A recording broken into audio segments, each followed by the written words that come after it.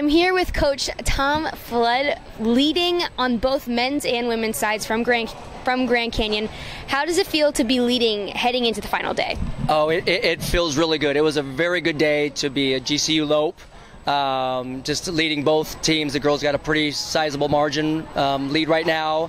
Guys, I think we're up by 10 going into tomorrow. We were down by 49 points last year, so it's a really good feeling. Had a very exceptional day. And would you rather lead going into the final day or kind of come from behind and push yourselves? I think that's an easy question, an easy answer. That absolutely, I'd be love to lead. Anytime, I don't think there's a target on our back anyway. So yeah, I'll take the points anywhere we can get them, and to have a lead, that's even better. We're going to show up tomorrow and work as hard as we can, regardless, though. And who stepped up the most for you today? On the girls' side, we had 1 through 5 finish in the women's pole vault. It's a fairly weak event, but still our girls had to go show up and compete and get it done, and they did. So that was 33 points from them. We had 21 points from the girls in the long jump. I think we had 15 points from the women in the weight throw, and we also won the DMR and a school record to finish the night, so it was very nice. Guy-wise, had 28 points in the men's long jump. We had a 1-2-6 finish to start off the day in the men's heptathlon.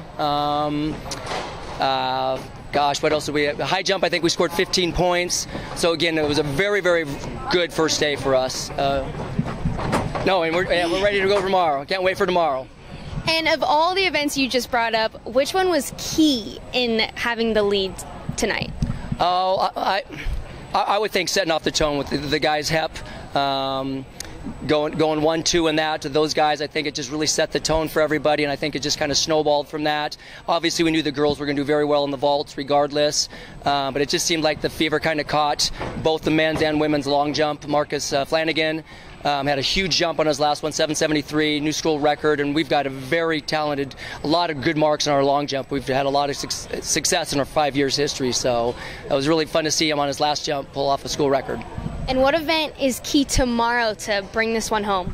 Every one of them counts. All the points are the same, but I think we're in a really good position. We'll go and try and win the day tomorrow like we're behind, but I think we've got, on the guys' side, I think we've got 5 guys in the men's hurdle.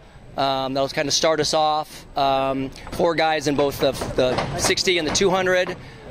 3 guys in the 400. They're sitting very well. Girl-wise, I think it's the same thing. I think we've got 3 or 4 in the hurdles. I know we got 4 in both the 60 and the 200. 2 girls in good position in the 400, and just be a good day for the guys. We got our men's vault tomorrow.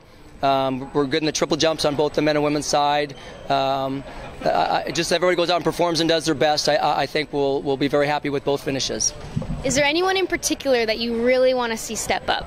Gosh, well, every one of them. You know, they're all like your kids. You love them all the same, and I don't know. I would love to win both 4x4s at the end of the day, regardless of what the score is. It's just always nice to finish with those 2 races and finish with 2 wins. So we'll show up and start the day as best we can, and hopefully finish it on the same note.